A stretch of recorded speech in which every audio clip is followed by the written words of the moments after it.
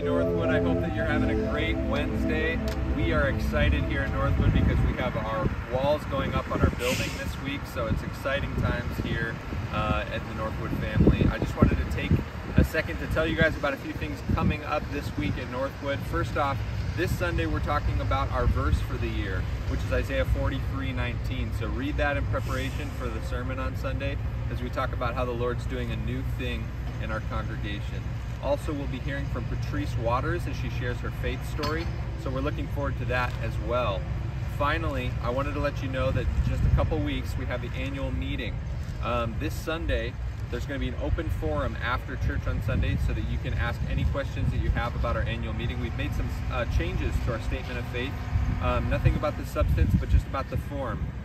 So there'll be copies available of our statement of faith for you to read, and then you can ask questions at the open forum after service.